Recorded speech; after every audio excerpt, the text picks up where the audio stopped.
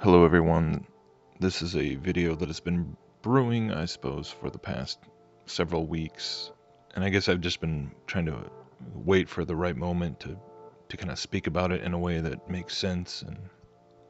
And in some ways it's nothing new and it's touching upon stuff I've spoken about in previous videos and even over the past couple of years. But for whatever reason, and especially in this last month or so, right around the time when I was in the last couple of weeks of finishing the documentary, and I was just immersed in all the editing and putting it together, and um, the eclipse was coming up, and so a lot of people were getting really into analyzing the eclipse and taking that apart after it happened, and trying to figure out where the sun, what was actually blocking the sun. And of course it's just sparking the whole debate over the mechanics of the heavens and the celestial bodies again. And lots of discussions and debates on that. At the same time, you've got the magnetic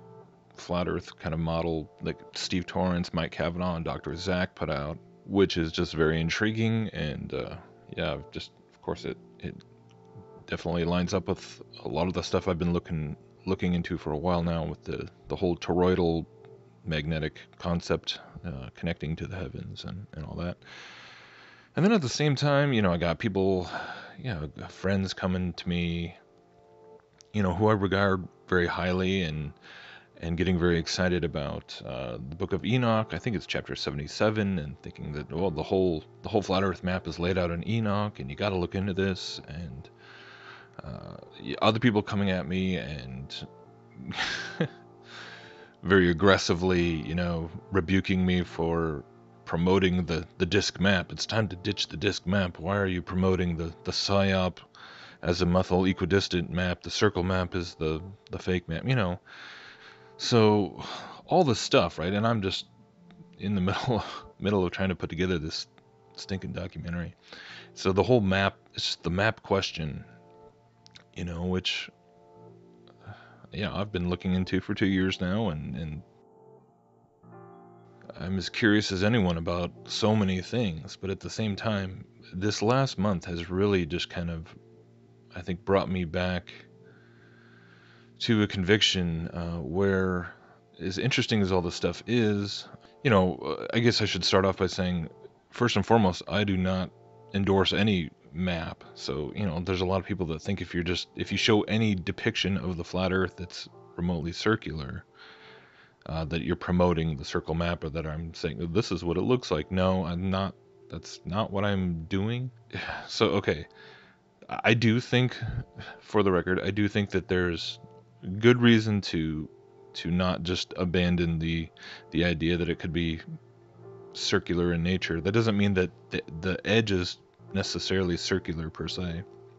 It could be square with, the sun and moon and the heavens rotating in this. And I've talked about this a lot before, that if the heavens are hyperdimensional and we are in the three-dimensional, four-dimensional, three-dimensional plus time existence of our, from our perspective, we're looking at things that, is it something that is even realistic to try and map out and figure out the mechanics of it. So the whole map question is just this ongoing thing, where I'm not trying to say it's a, that it's a waste of time, or that it's just, I'm not trying to rebuke anyone else for looking into it. I really appreciate so much of the work and the research that different people do.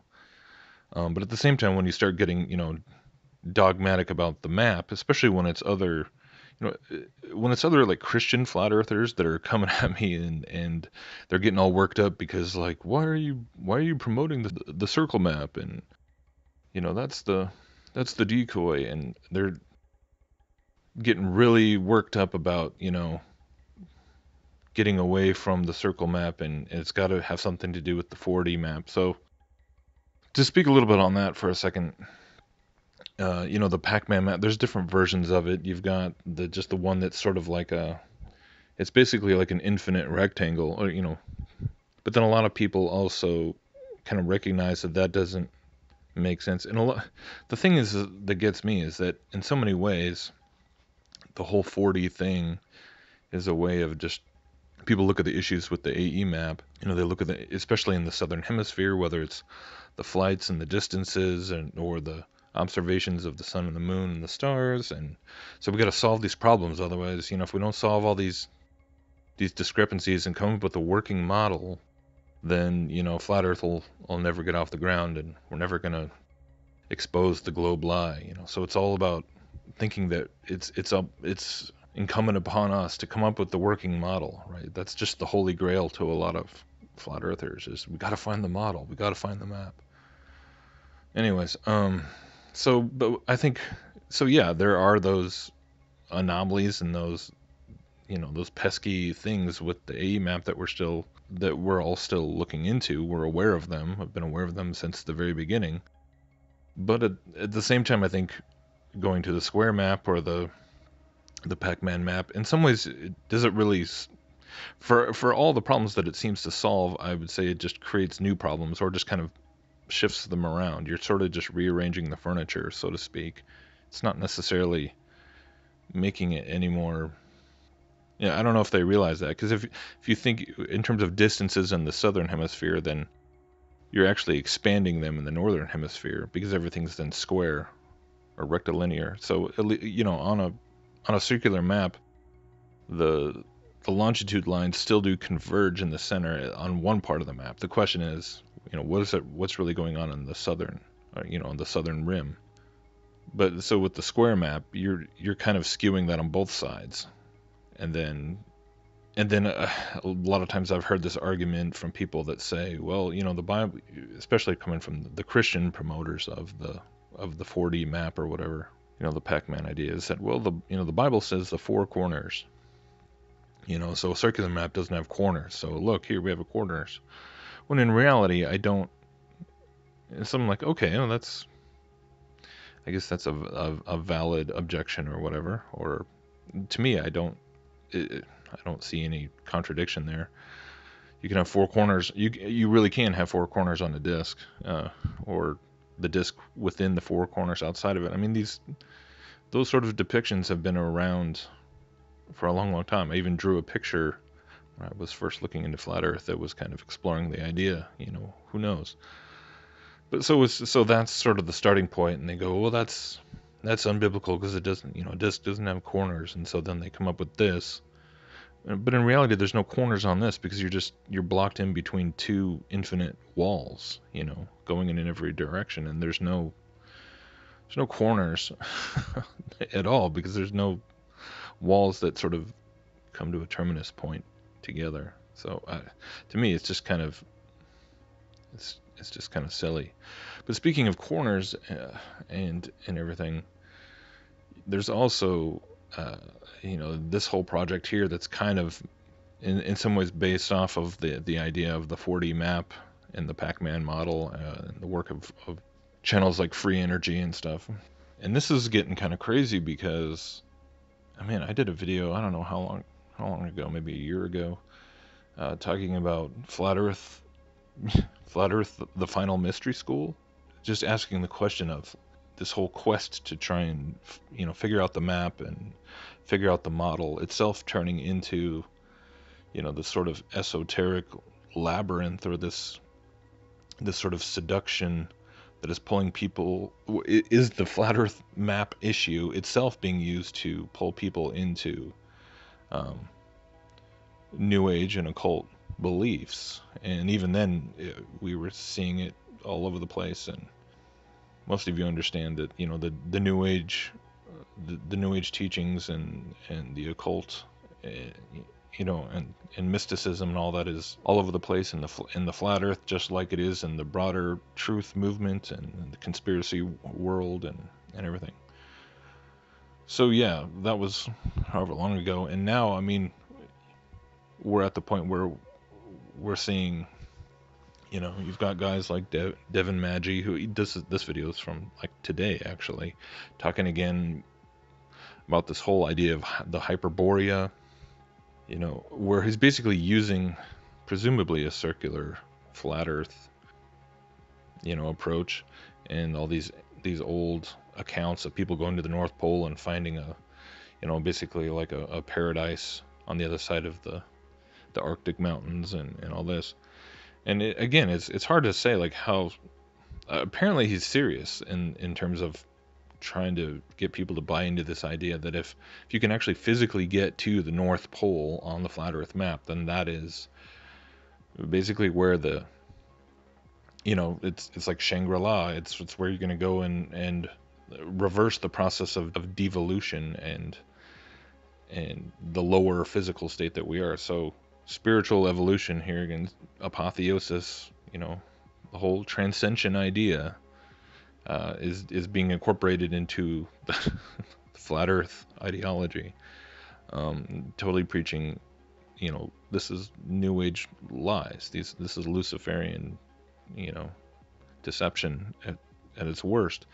And this is something that the more I continue on with all this research and engage with people across the spectrum of the flat Earth, the more the more I come across it, the more this is far more important to me than debating over the mechanics in the map and trying to figure all that out. I mean, so speaking of like the four corners and New Age and occultism, you got this map that is based off of the 4D map where they're straight up basing their model on, you got the flower of life and the tree of life, the Kabbalistic tree of life. You've got fractal geometry. At one point, they show the Mandelbrot, set. So it's like all they're using actual like sacred geometry, quote unquote, totally occult symbolism and concepts in the quote unquote in the map itself. So it really begs the question: are you using all these esoteric sort of clues to try and figure out the map, or is figuring out the map inadvertently becoming this gateway for people to get absorbed into the New Age pantheistic, Gnostic deceptions? And I definitely would say it's the latter. But I see this all over, and so I suppose that's why it is frustrating when there are other people who are looking into flat Earth from a biblical perspective, but they seem more focused on chasing the map than chasing the truth of who created this enclosed world that we're living in, because that's ultimately far more important than the nature and scope of all the mechanics of where we live, because ultimately it just really brings us back to the same pivotal questions that exist no matter what. Who made us? Why are we here? What is the solution to the problem of the human condition? What is the solution to all the deception and all the oppression and all the horrible things going on with this control system and everything else? Either what the Bible says is true about who God is, who we are, what our problem is, and what the answer is, or the Eastern mysticism and the pantheism, the pantheistic monism, and all the occult New Age shamanistic belief systems that are all basically variations of the same thing. They can't, they're mutually exclusive truth claims. They're mutually exclusive concepts of who God is and who we are.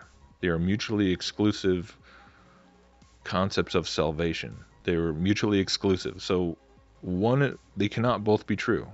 The Bible is not just simply another embodiment of the same old quote unquote ancient truths. No, it stands alone.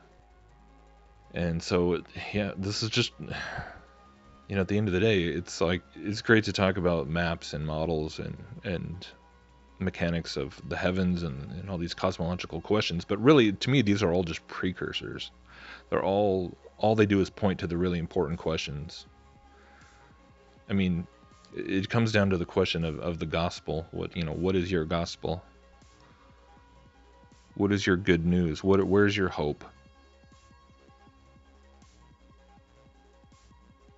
What about life after death? What about heaven and hell? What about eternity? What about, the conclusion of all of human history? How's it going to end up? How's it going to conclude? Because the Bible talks about, the judgment for all the horrible things that have gone on in all of history, and also on our personal individual scale in our own life, that we will all stand before the Most High. And that is not, understandably, that's not an appealing thought to anyone. Certainly not me. Because of all the crazy, stupid, horrible things I've done in my life. But that's why the gospel of Jesus Christ is unlike anything else in the world. And there is so much disinformation and so much distortion and so much manipulation of the truth when it comes to who Jesus is and who God is and what he did at the cross and why it matters that he rose again and that he's coming back. That's the biggest conspiracy, is against the gospel. It's not, yes, the cosmology issue and hiding, hiding the enclosed fixed earth. It's a part of it. It's part of the whole agenda, hiding God, right? Why would they lie to hide God? Well, okay, so who's God? Are we all a part of God? Are we all emanations of God? Are we all evolving back towards Godhood? If you believe that, then what difference does it make to reject the Copernican universe and to reject, Darwinian evolution and reject the mainstream version of it? But you're just believing the same thing and just in a slightly modified form. If you're still going to believe that we're all, humanity is basically good and we just got to get back to the ancient wisdom and religion is oppressive and all this stuff that's coming through the mainstream media, by the way. The mainstream is not promoting the Bible. It's not promoting repentance. It's not teaching people to be convicted of their sin and turn away from their sin and believe on Jesus. Do you ever hear that in the mainstream media? Do you see that in the movies? Do you hear that in the news? No, you don't. You hear the New Age gospel everywhere in all those places. Becoming superhuman, using technology, using psychedelics. Doesn't matter whether it's, the right-hand path or the left-hand path. It's just two sides of the same lying coin. It's the Hegelian dialectic. It's the oldest trick in the book, divide and conquer. It's just different flavors of the same poison.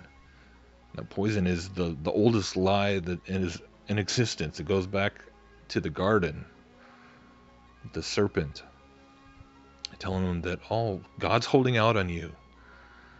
God's keeping you from your full potential. He knows that if you eat this, your eyes will be opened and you'll be like him, knowing good and evil. You'll be enlightened. You'll become godlike. It's the same thing. It has not changed in thousands and thousands of years. I mean, I have people coming to me like every day going like, well, I can't believe you still believe in that Bible. Like, don't you think they would have changed it? Can't you put it together that they've wrote it for their own agenda and they're just controlling? It's like, do you know what it says 3 chapters in? Do you know what it exposes the whole thing, the whole deception is right there. Chapters 1 and 2 tell you how God made everything, and then chapter 3 tells you how it all went wrong and how it's still going wrong because we're still believing that lie. In all kinds of ways and all kinds of forms and fashions, and now we're just seeing the chasing of the map, the chasing of the model, the chasing of the we can come together and pool our resources and figuring out how they've hidden it, how they've and I'm not saying that there's no point in investigating these things and mapping them, but at some point you got to be able to say there's a limit to how much we're going to be able to figure out, right? Because if you don't at any point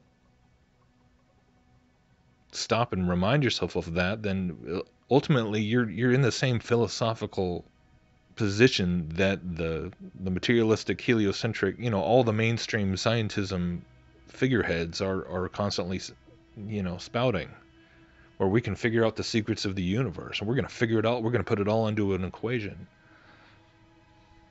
We're going to become, masters of our own, our own fate. I mean, that's what scientism preaches. Is that through knowledge and through learning and through, all these, they're all about building models.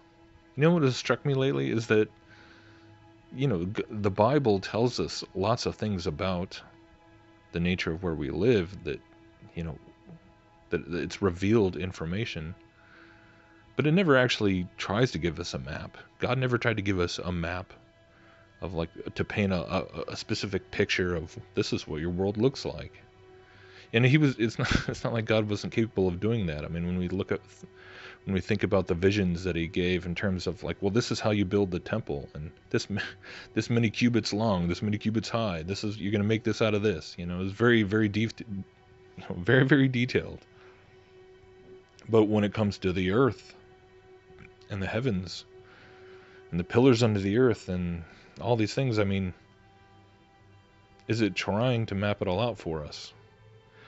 So we turn around and we look at the folly and we look at the hubris of so many generations that came before, who are Christians, that tried to merge the biblical revelation with the arrogance of the world, with natural philosophy and the development of the scientific approach to knowledge in the world, which is ultimately based in in occultism and humanism and all that. They got sucked into that trap. But just because you step back from the Copernican system and outer space, and it's enclosed, great, but you can still be mirroring that same underlying mentality. So there is a limit to how much we're going to figure out, I think. I mean, especially, like, if you understand that when we're talking about the heavens, okay, now it's brought back into this more spiritual context, right? There's dimensions to it that are beyond our comprehension, and it's not just static, it's not just mechanical, that there's also seemingly the involvement of conscious angelic beings who are participate in this whole system. So to talk about modeling and trying to figure out the mechanics and to try and break it all down scientifically, it's at some point it's almost to the stage of that old, cliche debate about arguing over how many angels can fit on the head of a pin. They really did debate that hundreds of years ago, and I don't remember what the story was, but it was one of those synods where all these theologians were, I mean, they were dead serious. They were debating. They got in this big, huge, heated debate over how many angels could fit on the head of a pin. And at what point do we get into the danger of falling into that same trap,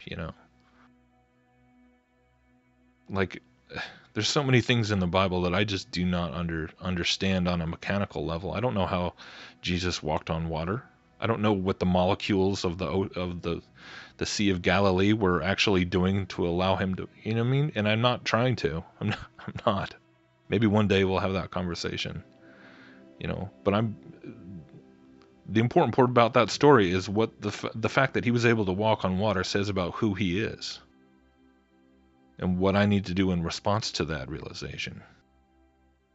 And so again, that's what it constantly comes back to. And there's so many people that just want to make it about, flat earth. There's enough division. We need flat earth unity, or we need to be unified around a map. And it's like, you need to know who the Creator is,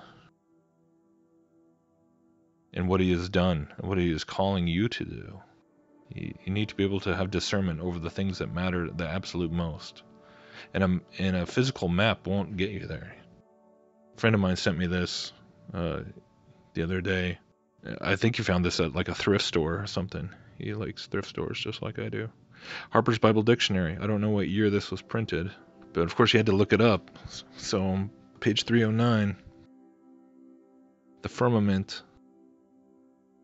The ancient Hebrews imagined the world as flat and round, covered by the great solid dome of the firmament, which was held up by the mountain pillars.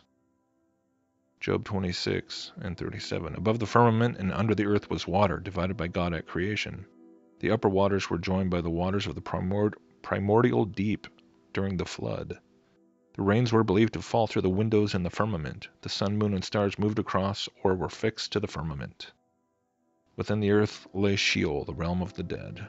I mean, it's just a silly little cartoon. We've all seen this picture, but I mean, yeah, I don't know when this book was written, but apparently it was written before they were too worried about, trying to cover up the fact that, yeah, this is what the ancient Hebrews really did believe, the people who authored the Bible. But it's not a map, It's the simplistic little, it's just enough. It's just enough. It's not in detail. We don't know what the pillars under the earth are attached to. Are they attached to anything? We don't know how big is the primordial. I mean, even if you were able to figure out exactly how big the firmament was and what the size of it and the shape and what it was made out of and how far across, is it a disc? Is it a square? I mean, there's still other questions beyond that you could just get lost in. What is the primordial ocean? How do the windows in the firmament work? How do the portals that open and close to allow the winds of the earth to come? I mean, it's like it never ends. The stuff goes on and on. So again, this is not the map. The answer doesn't lie here. It lies here.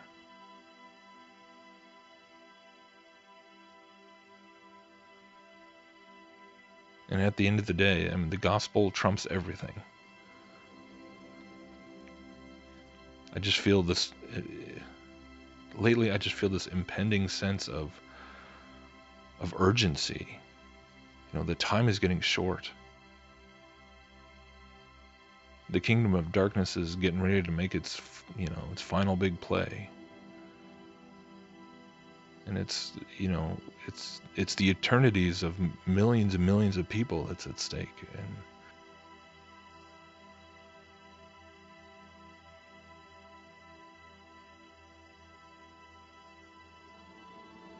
And there's a time of testing that's coming upon us.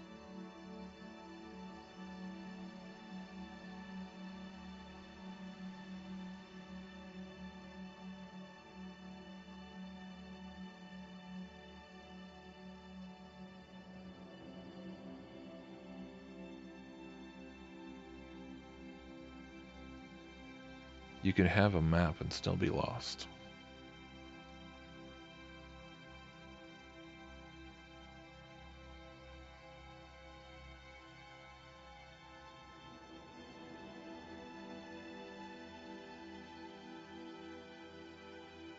And nothing grieves me more than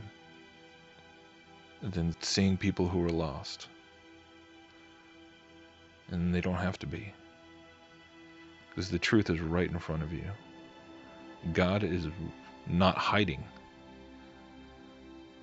We talk about them hiding God. Well, we hide from God more than anything else is what's going on. We run from God. We turn away from God. We ignore God. He's not ignoring us. He's not hiding from you. He's right there. So that's the only reason I think I'm still doing this, is because I see people finding God. And if there's even a chance that even one more person out there could find God, it's worth to keep going another day. So anyways, thanks for listening to me babble on, but if you hear nothing else, know that God loves you. God knows you. He wants you to know Him. God is everywhere. You're never lost with God. You're never alone. He knows how everything works. The Bible says that the eye has not seen, nor ear has heard, nor the mind conceived of what God has prepared for those who love Him.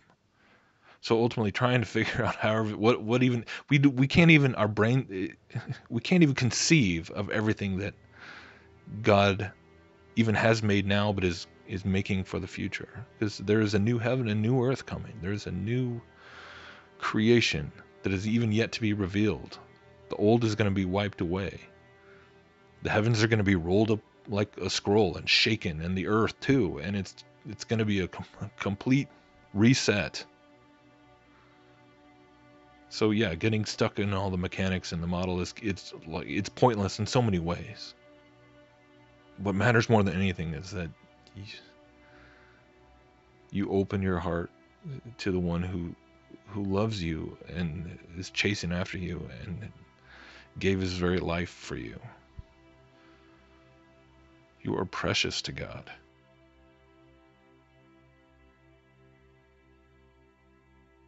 You're more precious to him than anything else in this creation, including all those magnificent angels that are up there. Think about that. You mean more to God than any of that stuff. You mean more to God than anything. Jesus never died to redeem a fallen angel. There's no redemption for the fallen angels. It's kind of a sobering, harsh truth, but there's redemption for us.